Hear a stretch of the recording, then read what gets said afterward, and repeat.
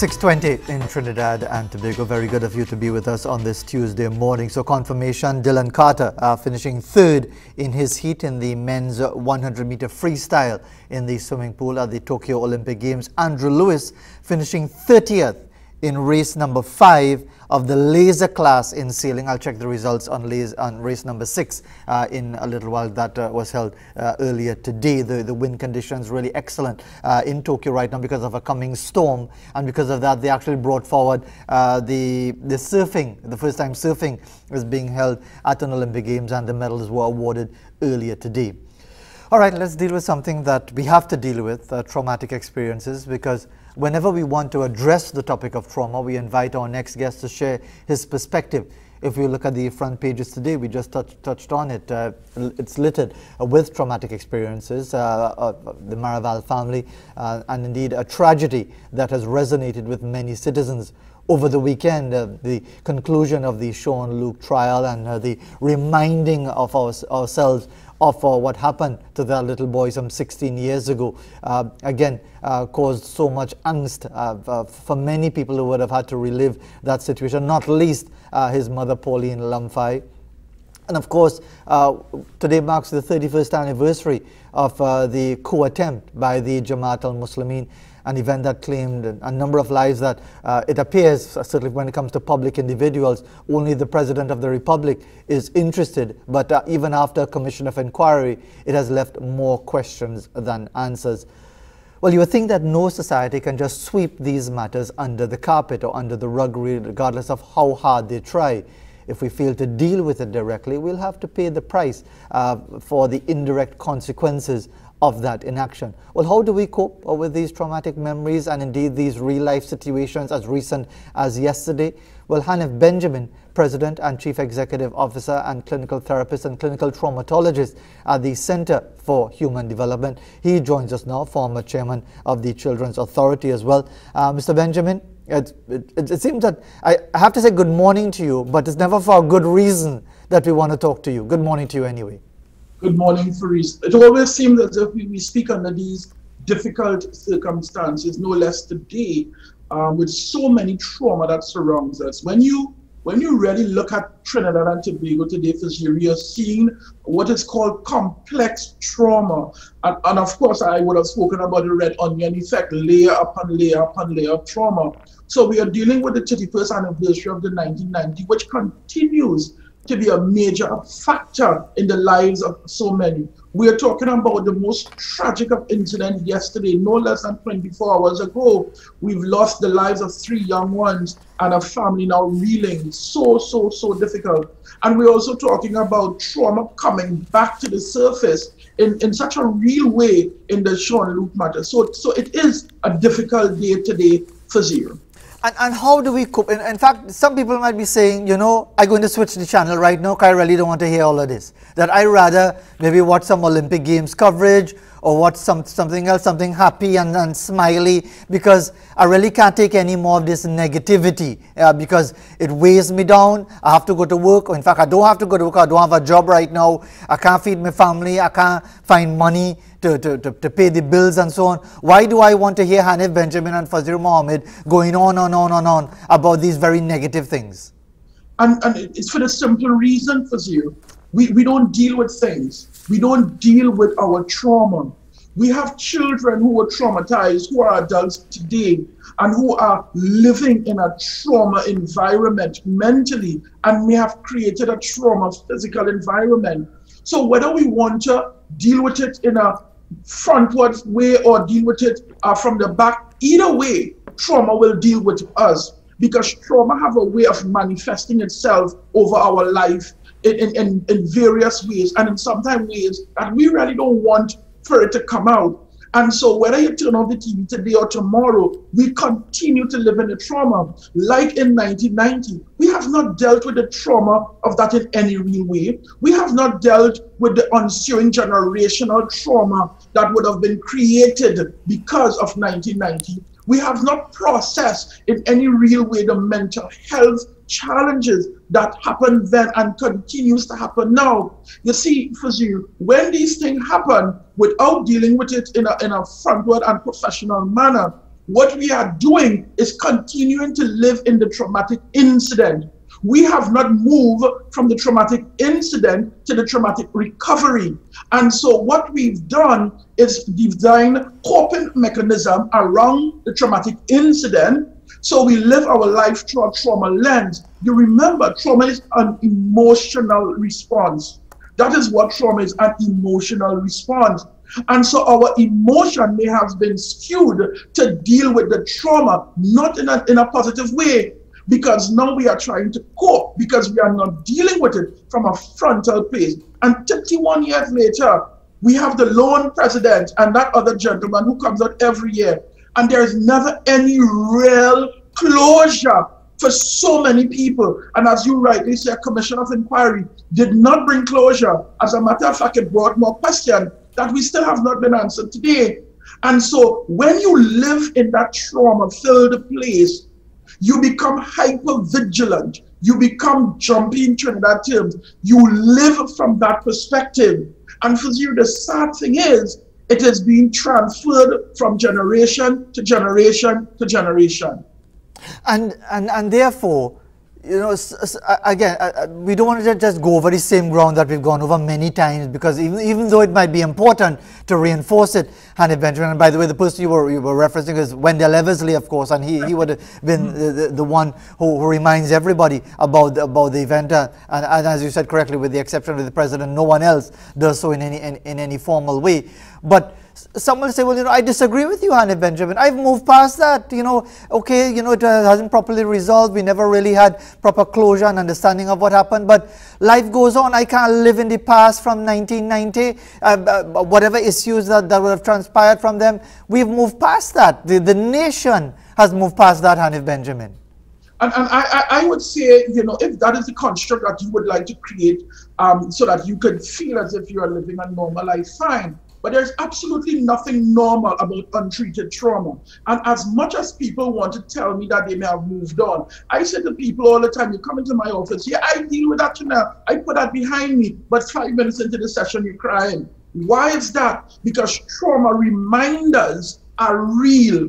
You see, because we have developed coping mechanism, in most instances, negative coping mechanism. It doesn't mean that we have dealt with it. The fact that you have not been able to meet your family face to face, the fact that you have been dealing with different trauma reminders ever so often. When you hear certain things, it has some people still, the sound of explosion doing things to them, or noise in general. There are people who have become reclusive. There are people who are living in a depressed state. There are people who would have lost their businesses and have never recovered in any significant way. So when you tell me that you have moved past, I always have the question, what is moving past you? Because you see, for you, once you have created a trauma lens, that is how you see your life. And unfortunately, for a lot of people who have been traumatized, you think that you are living a normal life. But when you really take stock of the different domain of your life, your spirituality, your physical life, your mental life, your friends, your social life, all of these things start painting a very, very different picture in relation to what is going on in your life. So that is not entirely true that you have moved past. What you would have done is you would have created a road in which you could traverse, which might in your instant be less traumatic. But it doesn't mean that the trajectory of your life have been changed forever. It doesn't mean that your physical life have been changed forever. It doesn't mean that your mental life has changed forever. I tell you one thing again, the example of how you went through that trauma and how you are now perpetrating that response to your children, to your grandchildren. Those are real things that we don't see every day. But when you sit and you analyze it from a professional perspective, you really realize that, wait, I really did not deal with the things that I ought to have dealt with back then. And therefore, you know, and I know you've referred to us as a hurting nation in many ways, and many others, whether psychiatrists, psychologists, and so on, those engaged in the study of human behavior would have talked about us being a hurting nation. But again, Mr. Benjamin, and we're going to take a break in a short while, and then we'll come back, and you'll probably give us some prescriptives as to how we should really be dealing with this situation in a much more productive way or progressive sort of way. But at the end of the day, Mr. Benjamin, many may hold the view that, look, it's not about sweeping it under the carpet so much as saying that, look, prioritizing, you know, why I really don't have the time or the emotional energy to properly process what happened yesterday. I don't want to think about it, because when I think about a child in a burning house screaming for their life, losing their life, I might think of my own grandson. When I think about Sean Luke and I see the images in the papers and understanding what he went through, I see my own grandson. When I think about July 27, 1990, I might say, look, the country doesn't, you know, the authorities don't seem to be keen on it. So why should I drag myself through that those emotional coals, for want of a better term, having to put myself through that just for the sake of emotional survival? Lock it off. That might be the best way to deal with it. Because there is no locking off, and that's the challenge there. We think that we are locking it off, but there is no locking off when it comes to trauma. And one way or the other, our body, our mind, it keeps the score. And Van de Kerk spoke about it in his book, The Body Keeps the Score. Our body keeps the emotional wounds. Our body keeps the physical wounds. Our body keeps the psychological wounds. And so whether or not you believe that you have locked it off, you have not locked it off. We have a lot of angry people. We have a lot of family who are perpetrating violence against children because of what they would have gone through. We have a lot of failed marriages and relationships because of what they would have gone through in the past. We have a lot of people who have not reached their truest potential because of what they are dealing with and what they would have gone through. So there is no real locking off. Trauma finds a way to manifest itself, sometimes in ways that we do not want to really bring out there. Our emotional response, our physical response, our physiological response. When you talk about the ASA, the adverse childhood effect, when you look at that study, Fazeer, where you are seeing the link between childhood and adolescent trauma and physical ailment, you're talking about lifestyle diseases, heart attack, stroke, diabetes, all of those things. So when we really say we lock it off, what we really mean, we have a lot of hurt adults walking around in a child's mind. So we have a lot of children walking around as adults today, wounded from rape, abuse, maltreatment, all manner of trauma. And because we are not processing it, and we think that we're good to go, we are walking around abusing our children further. We are walking around abusing our staff. We are walking around abusing society because we have not dealt with our own dark demons, and we are living those demons every day, not knowing that those demons are the ones that are walking in front of us and leading us.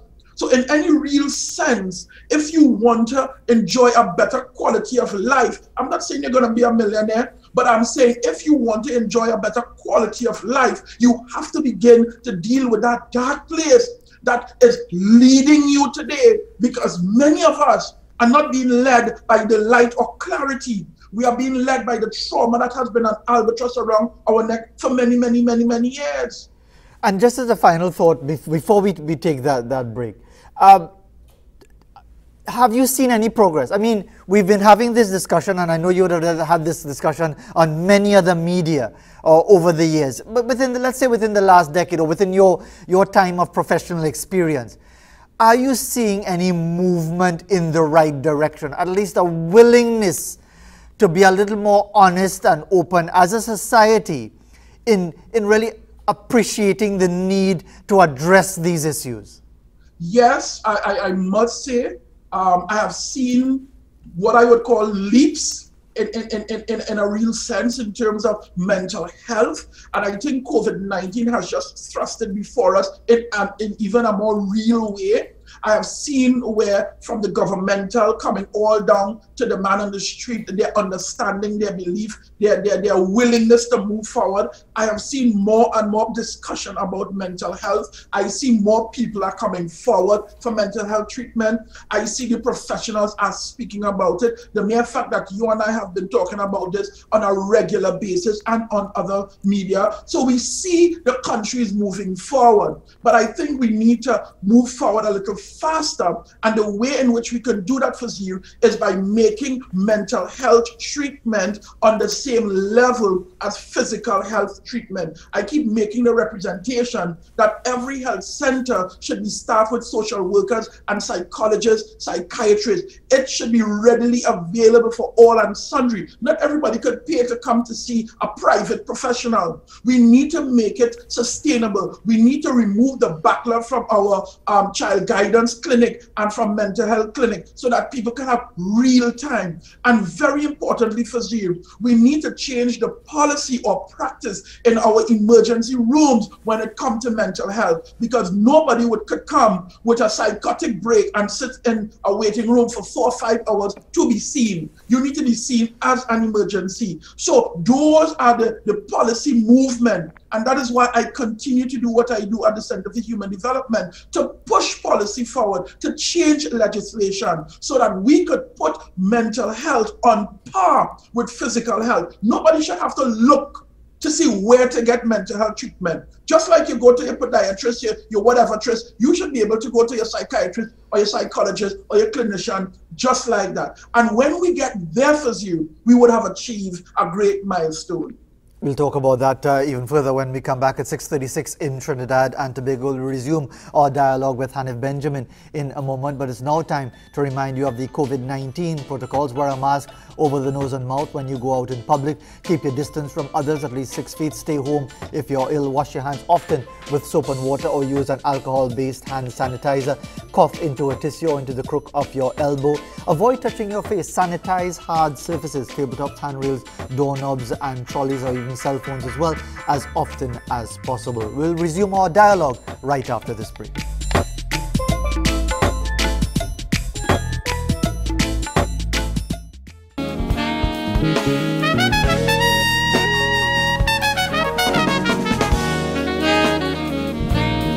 (6:39) in Trinidad and Tobago. Continuing our dialogue with Hanif Benjamin, Chief Executive Officer, Clinical Therapist, Clinical Traumatologist at the Center for Human Development. So, Mr. Benjamin, again, at the risk of going over the same beaten ground, because I know you would have given a number of prescriptives over the months and years that we've been having this dialogue.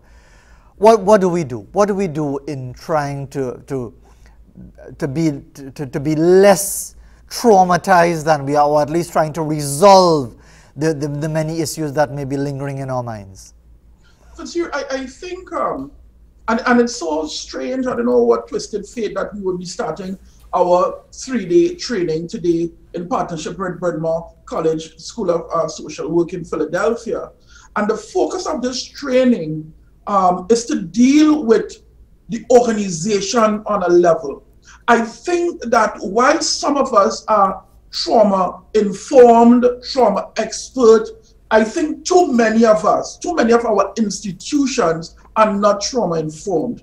I think that we are not understanding how trauma is lived every day. I don't think that we understand trauma from a child or adolescent perspective. I don't think that we understand trauma from an adult perspective. And so it becomes important for our organizations, our schools, our churches, our courts, our judicial system, the Children's Authority, the police. I think that everybody needs to understand how to become trauma-informed and trauma-sensitive. So because the reason for that is that if we are not treating trauma from a real place, what we are doing is putting bandage. We have a lot of people putting bandage all over the place. We deal with what we see in front of our faces, but we are not dealing with what is causing what we see. Unfortunately for our children and adolescents, We see their behavior as difficult, as bad, and so we label them, as opposed to understanding where that behavior might be coming from. We see an adult who might be behaving in a particular manner, and what we do, we laugh, we make fun, we don't understand, or we become punitive. And so what I'm saying here is that agency, organization need to become trauma informed. It means that the people who work there must understand trauma. The people who work there must understand how to treat and identify trauma. And then we must build a system around our clients. We must build a system around society so that people can understand how to break down trauma, how to live around the trauma without having the trauma direct our path. If we begin to do this, then we will see more and more people are getting the help that they need. If we do this, our agencies are going to be more responsive to trauma. Even in this scenario here, I've listened to the news all day yesterday and today with this most tragic, and I mean, I cannot even imagine the pain that this family is feeling after this fire. And you know, we're going to provide the counseling and we're going to provide this. And you're not understanding right now, all we need to do is provide the physiological needs, because the people might not be in a place rightly at this time to sit down and have a conversation in therapy. And so if you are not trauma informed, you are not making the right decision. If you do not know how trauma affects the adolescent brain, then can you truly help them? If you do not know what happened as a child, can you help that adult who is dealing with a darkness? So you need to put people in these positions, in these organizations who understand trauma. I'm not saying everybody needs to be trauma specialists, but there's something inherently powerful when you start to see a person from a trauma lens, when you start to see what they are going through, when you start to understand their symptomatology, you will understand their prognosis, their progress in terms of how you treat with them. If we tackle this as a nation, and Fazeer, let me hasten to add, it must start from the legislative perspective. So we need to legislate. I keep making the point. We need to remove suicide from a criminal offense, because we cannot criminalize suicidality. We need to remove that so that we could remove the stigma, so that people will feel comforted to come forward. We need to make places, safe spaces available with professionals to treat trauma, to treat mental health. Fazeer, once we begin to do that, then we will see our country moving. I am over the what we could do on the ground. I'm talking about as a nation. If we move as a nation, we could see how we can deal with this by putting the people in place, by making safe spaces for people, by changing our legislation to support mental health, by making employers understand the power of mental illness and what it does to a person. Once we begin to do these things, Fazeer, we will understand that as a nation, we will be able to treat with the trauma that we are confronted with on a daily basis. But Trinidad and Tobago, we have a whole lot of trauma. I hear you, but Hanif Benjamin, doesn't that require a level of compassion? Whether we're talking about compassion from the decision makers as far as moving the legislation in the direction that you would like to see, as far as understanding these issues of trauma and why we need to put legislation in place to facilitate people getting treatment for these issues. And also, you just mentioned the situation with employers and so on. Somebody might say, look, you know, me really want to hear about your personal problems, you know. You just do my work. That is all I'm interested in. And not realizing that if you were to maybe even spend 5 minutes to ask someone, you know, so you're looking at a little trouble this morning. Everything all right?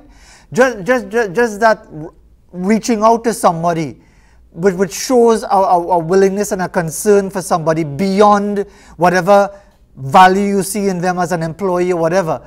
I don't get the sense that we in Trinidad and Tobago are inclined in that direction. I remember, I mean, forgive me for giving examples, but I remember the first time I had to go to court in 1987, not for a matter, but as a reporter. And I saw the way the judge spoke to someone who was in the dock. And the only thing he called him was a piece of so-and-so, you know. And I told myself at the time, is this how we are supposed to treat one another, even if they are criminals or whatever? So I say all of that to ask the question, are we even in a position as a society to show that level of, maybe compassion is too Sophie a word, or that willingness to understand the circumstances of others, to even think of going in the way of legislation or counseling, or just hearing what other people are going through?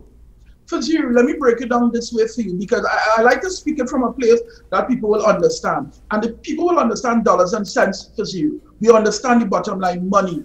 The hidden cost of mental health on an economy, and I'm talking about from a business all the way up to government.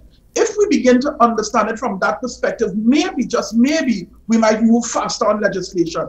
Maybe employers might be more inclined to understand mental health and the problem. Let me tell you this for you. When I talk about the hidden cost of mental health, how many persons take sick leave every day because they are actually physically sick? Most people take sick leave because they want a mental health day. But of course, we don't have that carded anywhere in our negotiation or in our collective bargaining. So there is nothing called a mental health day in most organizations. So you say, I take a sick leave and you go down the road and you get a sick leave for 3 days, 4 days. But the actuality is, when people are frustrated, when people are stressed out, they cannot perform. Productivity is low. When you have to spend 6 hours a day in traffic to get to our work and to go back home, your productivity is low. When you have to deal with the stressor, family stress, financial stress, you cannot perform. And so if we don't deal with the employee who cannot perform, your bottom line is affected. The productivity of the country is affected. The bottom line of the country is affected. So it will be in everybody's interest if we were to deal with mental health on a national level. Because then if we are able to help that employee, then that employee might become more productive. If that employee becomes productive, then we could see more money flowing through the country. So when you talk about the hidden cost, I want every agency, accounts department, to tally in the last 4 years, 5 years, how many man hours was lost due to sick leave. How many money, when I say man hours, in terms of replacement to get the job done, in terms of loss of productivity when the employee doesn't come to work. Put a figure to it, and I will guarantee you that figure is in the billions of dollars as a nation we have lost due to mental health issues. And so if we don't deal with this frontally, the hidden cost of mental health will continue to be on the scourge.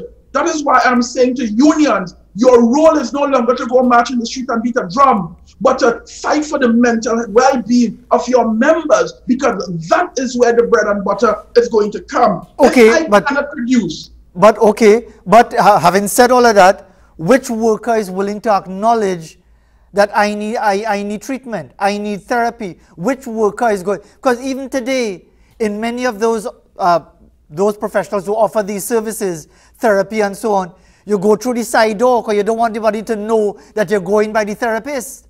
Because it's something to be ashamed of. But for you, I have seen where workers are willing to come forward. I think what needs to happen is we need to remove the stigma that surrounds mental health, and we need to make it accessible to so many people. Because of its exclusivity, we find that people have to come through the back door. But if we make mental health accessible to all and sundry in a real way, then you will realize that more and more people are going to come forward. People have EAP, but of course, when you look at the utilization rate of EAP, it's less than 2%. As a matter of fact, the international benchmark is 5% because of the stigma that is attached. And then in terms of Trinidad and Tobago, we like to put people business on Main Street. And that is why I tell you at the center here, one of our greatest pillars is that of confidentiality. And so if people feel as if you go talk my business, everybody in HR know, good, and if going for therapy, he and your man having problems, then of course I wouldn't come forward. So we need to remove the stigma around mental health. I believe that people are reaching out more and more and more. And I think COVID-19 has pushed us even further along that line. But we need to create a system where mental health is readily available. We need to remove the stigma, even from the religious sector. We need to remove the stigma, right, around that person, so that a person will feel comforted to come forward and say, I need help. And when people come to see help, we like to see the bandage around your neck or the cast on your hand. No, mental illness, we can't see it, but we could live it, we could feel it. Once we start to understand that from a real perspective, we're going to see a healed society. But right now, as you rightly say, a lot of us are going through the back door because we don't want nobody to know we're going for therapy. But let us create a system where people can feel comforted to come forward and seek help.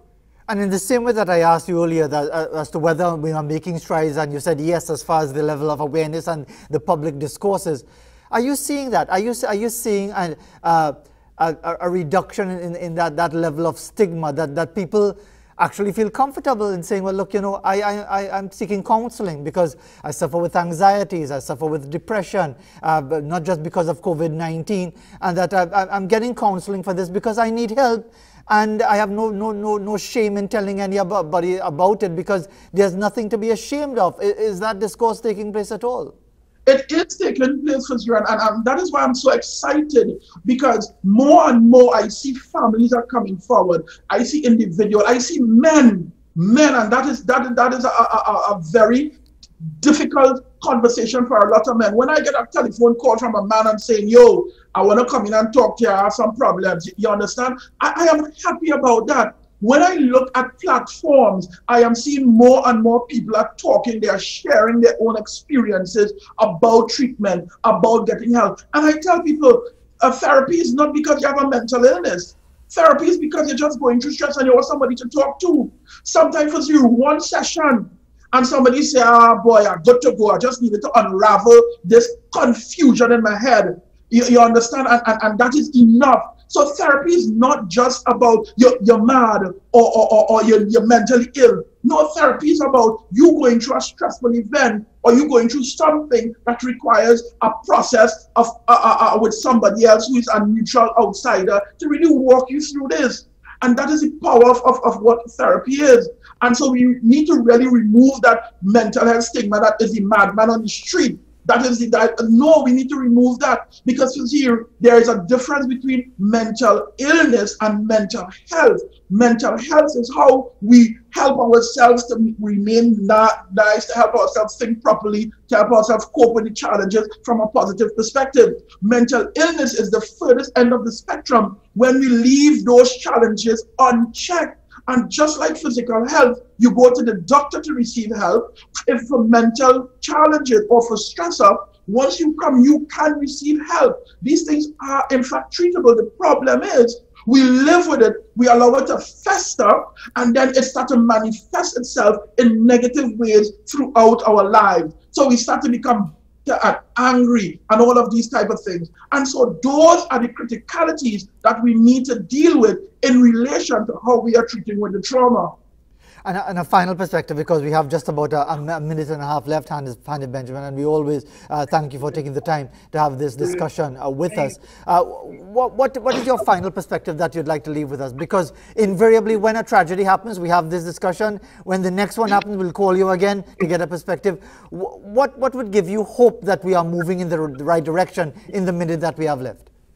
I think even the response to my training that I have coming up today, the response tells me that agencies are interested in becoming trauma-informed. It tells me that the professionals are interested in being trained and developed in terms of understanding the trauma. And these conversations are important because there are people who may never be able to get a professional, but they can hear us and this discourse and get a tip or two. It is important as a nation to respond to trauma, from the legislation all the way down to practice. It is important that we understand trauma in children, adolescents, and adults. It is important for us to treat trauma, to treat mental health as a real thing. Once we begin to do those things, once we become trauma-informed, trauma-sensitive, then we are on the right track. Let us put mental health as a priority. Let us put mental health as equal on physical health. Let's create safe spaces so that these families who are impacted by this trauma can come in and get the help that they need, Fazeer.